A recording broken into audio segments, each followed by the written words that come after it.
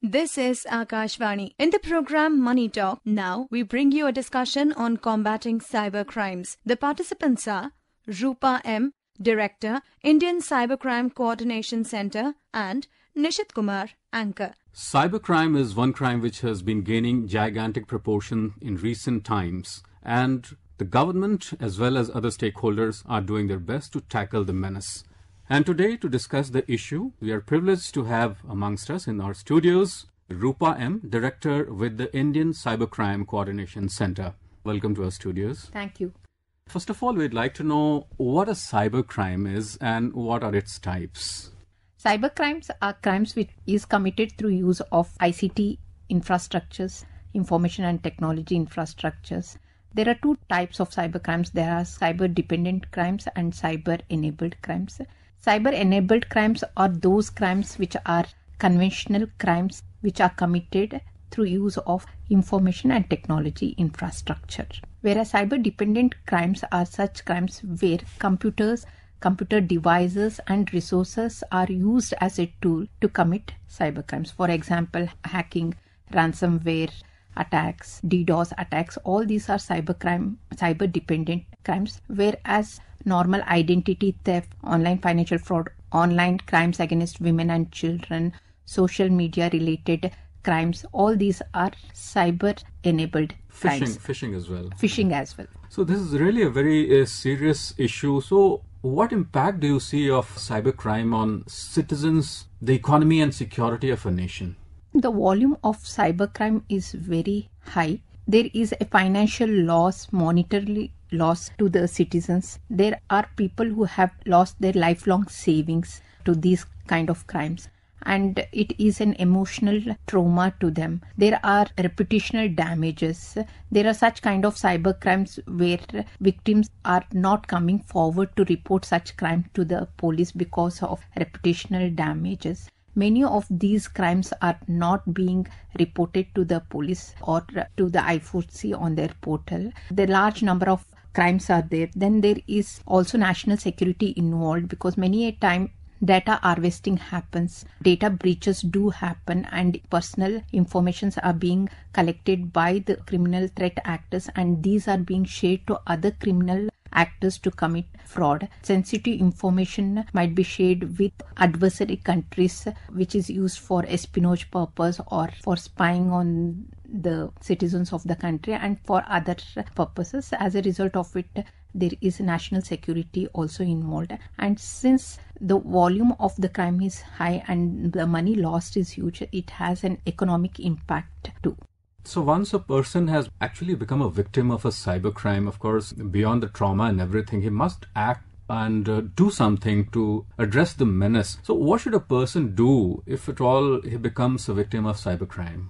Once he becomes a victim of cybercrime and he realizes that he is a victim of cybercrime, immediately he has to report the crime to the nearest police station. That is one option. In case if he is not able to go to the nearest police station, sitting from his home, wherever he or she is, he can report the cybercrime on cybercrime.gov.in, the platform which is provided by I4C for online reporting of cybercrime. And another one for online financial fraud, they can call 1930 helpline and report their complaints. That's a national helpline number? Yeah, that is a national helpline number. And these complaints, once they are reported, they are sent to the jurisdictional police station. The victims can then go there and contact them and help the local police in carrying out investigation of those crimes.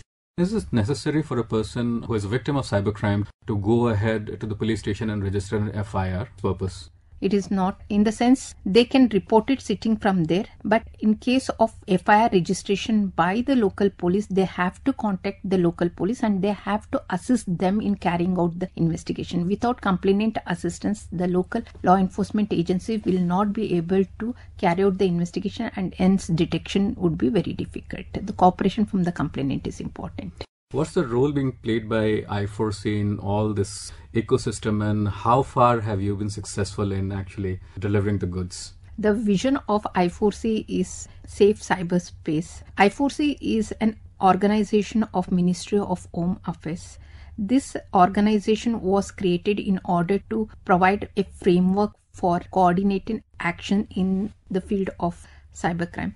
I4C deals with all aspects of cybercrimes except carrying out investigation of cybercrimes. We are focusing on creating awareness to the public on cybercrimes and how the citizens has to take care for prevention of cybercrime. Then another important aspect where I4C is working is capacity building of the law enforcement officers, the judicial officers and the prosecutors, and in the field of forensic assistance is being provided to the law enforcement agency in carrying out investigation of the cases. Then I4C is also doing threat analytics based on the information complaints that is being shared with us, and then we are taking action on so many identifiers which are being misused by the criminal actors by way of blocking of those content under various provisions of IT Act. And also we are coordinating with the regulators to fix those gaps so that these are not misused by the threat actors. In cybercrime, the important infrastructures that is misused by the cyber criminals are IT infrastructure, where your social media platform and other intermediaries come in. The second is the telecom infrastructure, where your SIM cards are being misused.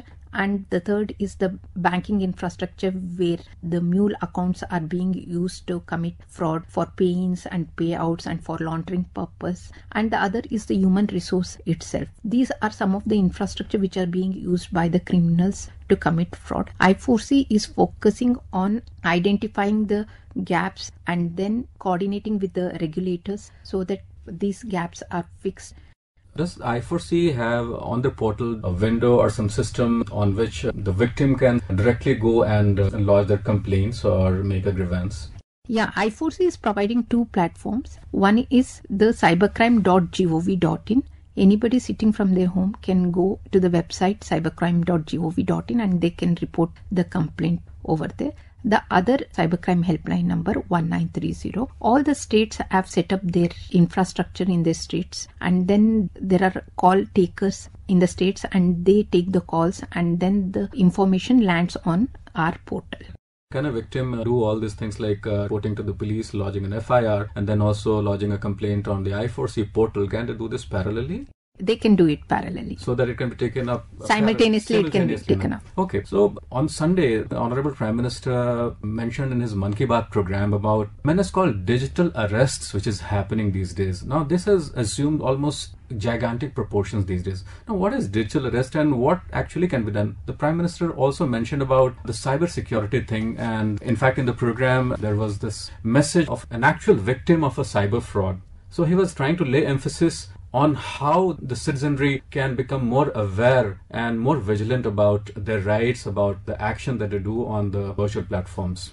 Yeah, digital arrest is a type of cybercrime wherein fraudsters impersonate senior officials from reputed law enforcement agency, for example, CBI, ED, TRI, SEBI, RBI, then NIA, and so many other agencies like income tax, customs, Delhi police, Mumbai police. They impersonate. They call the fraudsters and they say that they are involved in a particular crime. For example, they might say that a parcel has gone in their name where there is a drug in that one. It has come to their notice that they are involved in certain crimes, and then an FIR has been registered against them. There are n number of reasons that they give to the victims. The victim gets scared listening to them, and subsequently they ask the victims to come on video call either through Skype or through WhatsApp, and then they are informed that they are digitally arrested and they are made to sit in front of them and they are questioned, interrogated, and subsequently all these actions are done in order to extort money. They extort money in the name of bail security, in the name of handling, not registering the FIR also,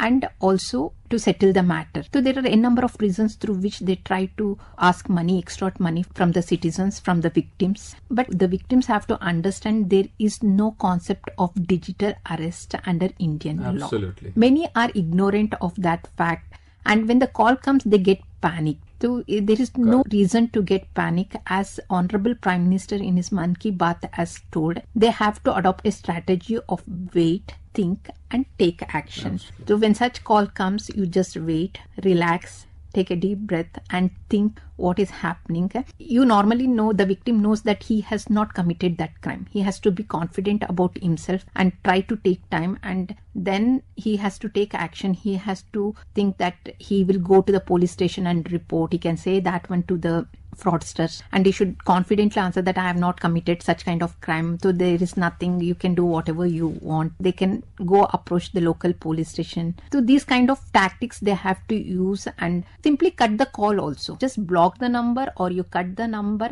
and there is no need to carry forward the conversation. That's the thumb rule. Once you know that you are on the right side of the law, you haven't committed any crime or any such thing, you need not panic, you need not fear at all. And just as you mentioned, just cut the call or maybe block it or even report it to the police and other agencies and things like that. And yes, our Honorable Prime Minister emphasized this thing, that there is no such thing as digital arrest. There is no such provision under the Indian laws wherein it talks about digital arrest. So people must take note of that. No investigating officer calls anybody and interrogates on the video call. It is normally a notice is served to the person whom they want to speak, and they are called to the police station, or as per the law they are supposed to proceed ahead on that notice and question them or interrogate them or record the statement for that matter. So there is no need to panic. Coming to the basic problem of cyber security, cyber frauds happening all over. Now we all know that we can't live without the internet. It's the age of internet. We can't just move. We can't literally breathe without the internet these days. Now with the exponential rise of the internet, its all-round growth and things like that, the cyber criminals also getting smarter by the day, every day, day in and day out. And we have seen what's happening all around. So what can actually the government and other stakeholders do? Of course, prevention is one thing which you underscored when we talked about it earlier. But what more can the government and the other stakeholders do about it? The other stakeholders have to identify the regulatory gaps that exist and then try to fix those regulatory gaps when the feedback comes, so that those gaps are not utilized by the cyber criminals. When I highlighted that the banking infrastructure is being misused here, telecom infrastructure is being misused, it is very important that action is taken on those gaps that is there in order to fix those gaps. And all the stakeholders have to come together. In cybercrime, there are many stakeholders. There is MeitY, then there is DOT, then there is various regulators like RBI, SEBI, TRAI, there is MHA. All different departments, ministries, regulators have to come together and work in a coordinated way to resolve the issues and try to prevent the cyber crimes from happening. That is one important thing. And the second is every stakeholder have to carry out massive awareness program. And these awareness program has to reach till the field level, to the last person at the ground, to the panchayat level. That is what Honorable Home Minister during the first Foundation Day celebration of I4C 10 September 2024, he emphasized the fact that massive awareness program has to be carried out and it has to reach till the panchayat level.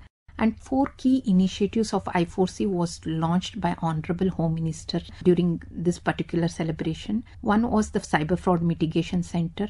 Then we have Samanvay platform was inaugurated, which is providing LEA, the law enforcement agencies, assistance in handling and tackling cyber crimes. And there is a suspect repository, the services of which is being used by various banks and financial intermediaries to identify the suspects, so that the suspect in whose name already bank accounts are open, they are not able to open the bank account in other banks. Thank you so very much for having joined us and shed so much of light for the benefit of our listeners. Thank you so much. Welcome.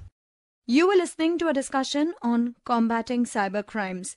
The participants were Roopa M., Director, Indian Cybercrime Coordination Center, and Nishit Kumar, Anchor.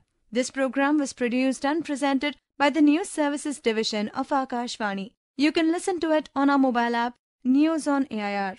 This program is also available on our YouTube channel, News on AIR Official. You may share your feedback about this program through email at airnsttalks@gmail.com or WhatsApp on 9289094044.